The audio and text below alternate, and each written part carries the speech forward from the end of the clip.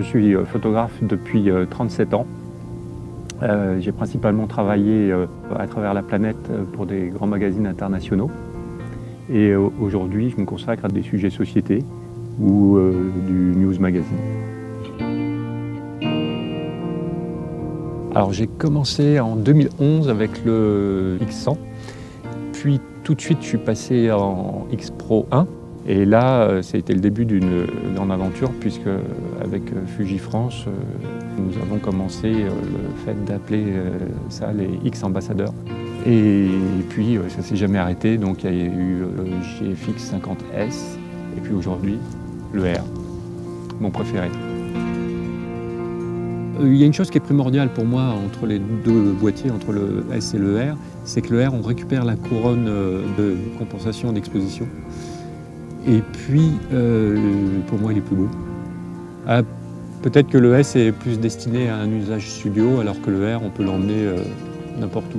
Ce qui est possible aussi pour le S, mais le R a plus de capacité à faire une photographie rapide, instantanée, où qu'on soit. Ça a une influence énorme, surtout depuis l'arrivée du numérique et tous les progrès qui ont été faits depuis.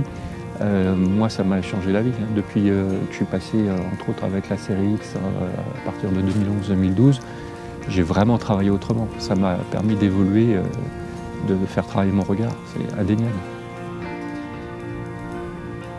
Un matériel photographique, pour moi, ce qui est important, c'est qu'il soit, évidemment, qu'on ait une super prise en main, qu'il soit léger, qu'il soit pratique à utiliser, fiable. Et puis, ce qui ne gâche rien, c'est qu'il soit beau, qu'on ait du plaisir à l'avoir en main.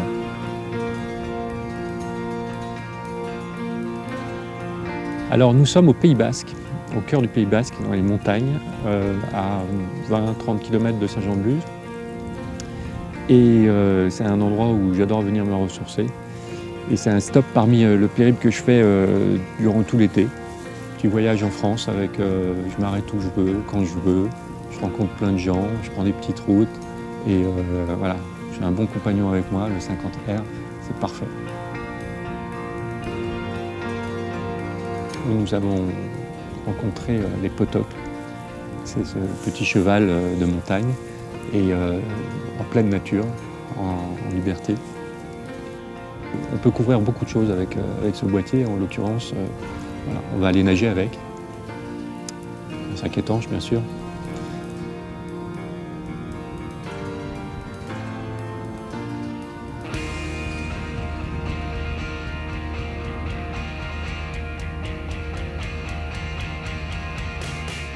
Et puis on se promène aussi le long du littoral, le long de la mer. Et là on peut capter des instants à la fois qui sont des instants intimes avec les gens, qui sont dans un petit coin en train de dîner, qui profitent de ce moment de la vie. On était vraiment un petit peu dans une sorte de vacances à la française. Et justement avec ce boîtier, c'est très agréable parce que je passe à la fois partout. Je peux faire ces photos qui sont prises sur le vif et en même temps, je peux prendre du recul. Et j'aime bien aussi ce genre de photographie qui est ce qu'on appelle un peu une photographie documentaire. On présente des choses où effectivement on s'arrête devant la photographie beaucoup plus et on cherche, on fouille dans cette photographie. Alors ça fait partie aussi des choses qui ont bouleversé quand même la façon de travailler avec le numérique, c'est qu'il y a un écran inclinable. Ça, alors qu'on peut se mettre au ras du sol, on n'est plus obligé de se mettre la face par terre, on peut lever les bras et puis incliner l'écran. Ça donne un autre angle de vision. Donc j'utilise plutôt des optiques fixes, le F45, le 63 et le 110, parce que pour moi, une optique fixe, on va vraiment chercher l'image. On bouge et c'est ce cadre-là, et un mètre avant, un mètre derrière, c'est plus beau. Un photographe, c'est un type qui aime avancer dans la vie. C'est un type qui est à la recherche d'une quête qu'il ne trouvera jamais. C'était Bouvet pour la présentation du GFX 50R.